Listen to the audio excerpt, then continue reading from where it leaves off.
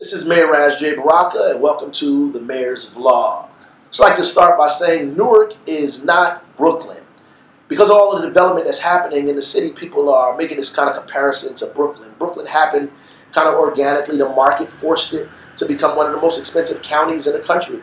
We're doing it very deliberately, very different. We have local residents in mind. We are pushing an inclusionary zoning ordinance that requires developers to have affordability in all of the development that they're doing. The Haynes project, for example, that's been abandoned for decades, has a 40% affordability clause in it. So it is happening in and around this city.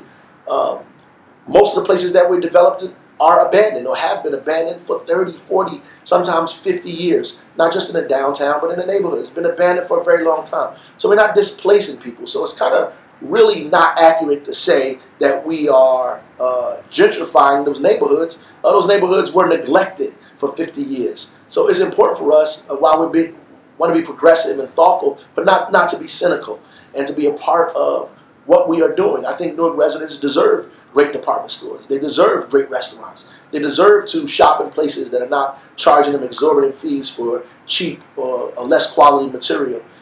They deserve to have a nightlife. They deserve residences or places to live that are not rat infested, where the ceiling is not falling in, that is wrought with asbestos and lead poisoning. They deserve better places, and we're going to fight for them to get those quality places. And we're going to fight for them to get better jobs, and we have been with better wages so they can afford these opportunities, and we create affordable housing so they can live in them.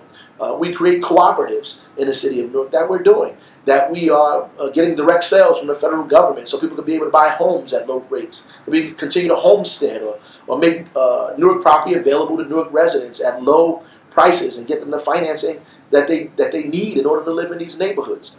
That we work with the corporations on buy, live, work in the city of Newark to get them to hire more Newark residents, to get them to invest and procure in Newark small businesses, to get their employees to live in the city of Newark. So we're very creative, and being very creative about how we make these things happen.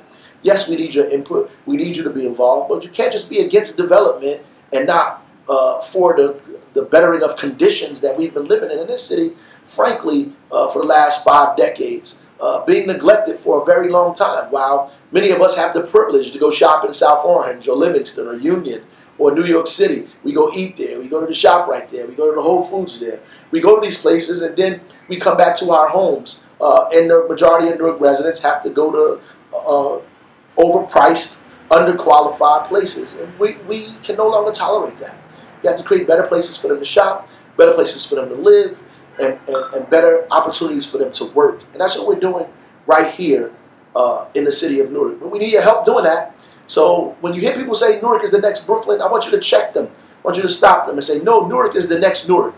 We're moving from Brick City to Newark 3.0. And we're going to be a model of how to create development, how to develop housing, how to do the things in the city in a way that's progressive, that it keeps the residents here and doesn't push them out. We need you to be involved in a constructive conversation, not a destructive one. We need you to be a part of making this happen, right? And not just being cynical about it on social media. We need you to be a part of the new Newark that I've been waiting for since I was 14 years old. And I'm still here, and many of my friends and family members are still here with us. And we're going to make a better Newark for the residents of this city. Thank you.